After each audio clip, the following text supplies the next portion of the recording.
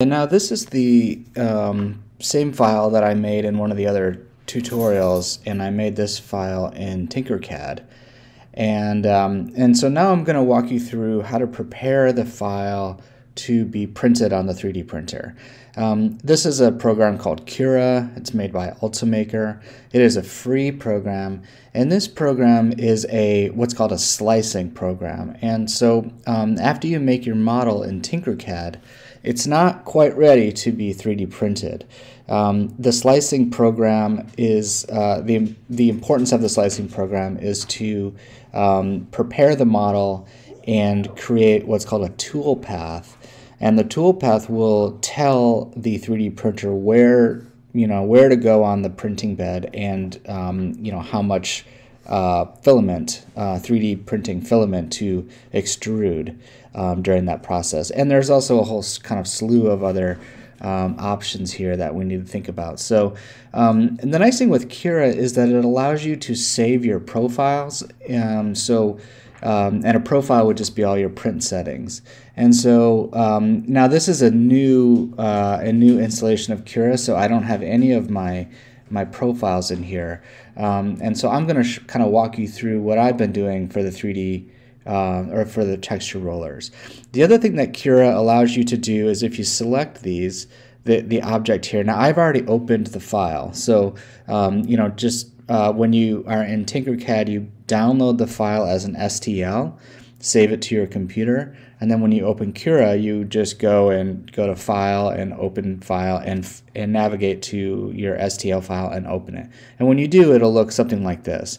When you select these options here, you can actually manipulate the file within Cura. So you could do things like scaling, and you could turn it on its edge and things like that. Now I've already set the scale in Tinkercad, so I don't need to change these settings here. So I'm just going to unselect that. But just kind of know that you do have some options for rotating, duplicating. You can set multiple pieces on the print bed and that type of thing. So now what I'm going to do here is I'm going to start from the top here, and I'm going to kind of just walk through some of the settings that I've been doing. And so with these texture rollers and this particular printer, I've been setting the layer height at 0.2 millimeters.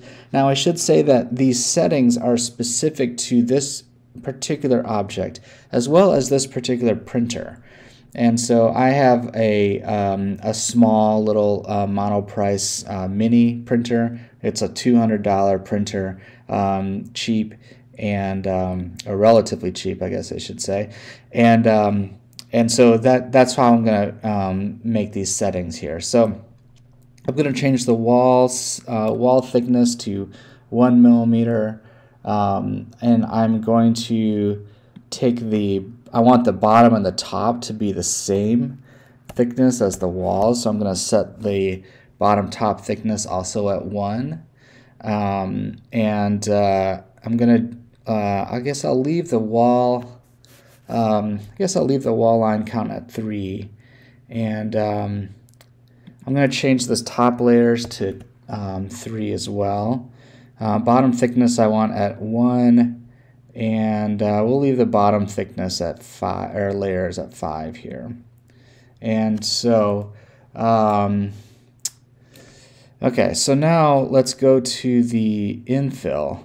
Now the infill is what percentage of fill there is. So in other words, like 100% fill would be a solid object. Now you would never want to print a solid, or rarely would print a solid object. Usually you want to be around in the 10%, something like that. So I'm going to set this at 15%. And so the infill pattern is just the way that the infill looks. You can set these for different structures for the infill. I'll just leave mine at grid here.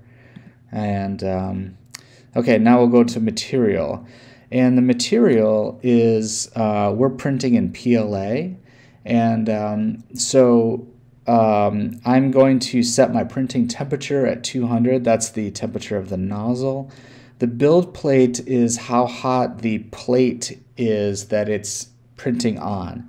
And so I'm going to set this a little bit lower to 50, only because this printer seems to have a tough time getting up and staying at 60.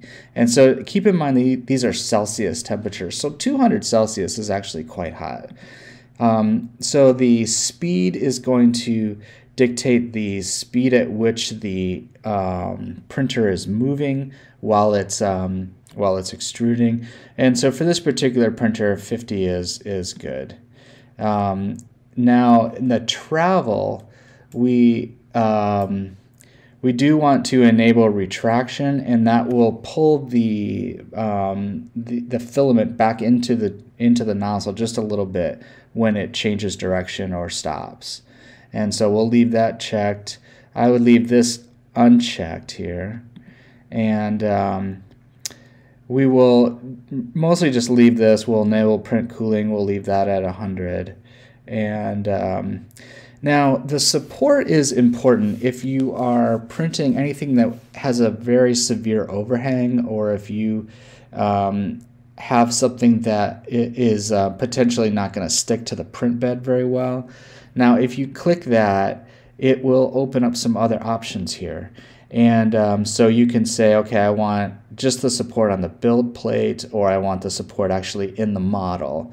For this particular model, I think we can print it without support. Now you'll see these red areas, and these red areas are areas that show places where it thinks it might need support. Now there might be a few little undercuts here, but I'm going to go ahead and print this without support. I think we can get away with it. I was just zooming in and looking before the demo here, and I think that those angles are not severe enough where we would need support. Now this is something that you might change each model. So you might look at your model and say, okay, there's a lot of overhangs there. I'm going to need support. So what that support is it builds just like a little temporary wall in the model, and it's just barely stuck to the surface. So you could just kind of pop it up. Usually you just pop it up with your fingers, or you can just take an X-Acto blade. But again, I think we can do without it here. And so then we're going to get down into the build plate adhesion. And so now this model is fairly flat on the bottom, so I don't need the adhesion on this particular model. This is another thing that might change for each different model. So let's say, for example, you are printing a sphere, like a plastic sphere. You would definitely want to have some sort of adhesion and support for a sphere. Okay, so if you were printing a sphere, you'd select this, but you would also probably select the raft, and the raft is basically like a flat temporary support that makes it stick to the build plate. Now there's plenty of surface area on the bottom of this model, so I'm just going to select none. The advantage of that is that it's just a little bit faster, to print. And so now this particular setting has an option here for dual extrusion, but this printer does not have a dual extruder. And so I'm going to just leave that. Okay. So now once I have these settings all configured, I'm just going to kind of take a quick little count through here. And you know what? I'm going to change this bottom layer to 3 just so that it matches the wall. And the other thing is that a lot of these settings here, if you roll over, it'll give you a little snippet of what it's doing here. So, okay, so that all looks pretty good. I'm now going to then slice it, and this will process the slicing model for me. And so when this is done, then it will give me an estimate of roughly how long it will take to print. Okay, it also gives me an estimate of the amount of material, and this can be helpful if you're in a situation where you have to pay for the material. So sometimes if you're at like a hackerspace or a makerspace or something, they might have a particular cost to say, like, okay, the PLA material is X number of cents per gram, and this will give you an idea of that. And so once you get this figured out, then you can just save to file, and what it'll do is this will save a G-code file, and the G-code file is what you actually put into the printer. So some printers have wireless connections. This particular printer does not. So what I would do is I would save this printer or save this file to G-code, and then I would transfer it onto a little micro SD card, and then I'd put the micro SD card into the 3D printer. And so I'm going to go ahead and save that, and then you can kind of see here it's a G-code file, okay?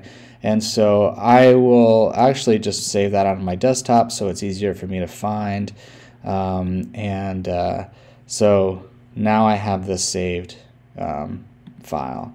You can also preview the file here, and this will show you some of the layers here, so you can actually scan through, and it's pretty cool. You can actually see how the nozzle is going to print this particular shape here. Okay, but you don't necessarily need to do that. But that's it. So once you have your G-code file, then you are ready to print. What I'll often do is, I'll keep a real close eye on that first one, the first print, and if you have to make any changes, like for example, if it keeps coming off of the build plate, then you might need more support, and you might need a raft adhesion, so you might change that. Or if you're finding that it's not strong enough, then you might change your infill. So maybe if it's not strong enough, you might change this to 20 or 25 or even 30. And so those are some of the changes that you might make if you encounter some issues. But the best thing to do is just take your G-code and get it on a SD file, get it in the printer, and start printing and see what happens.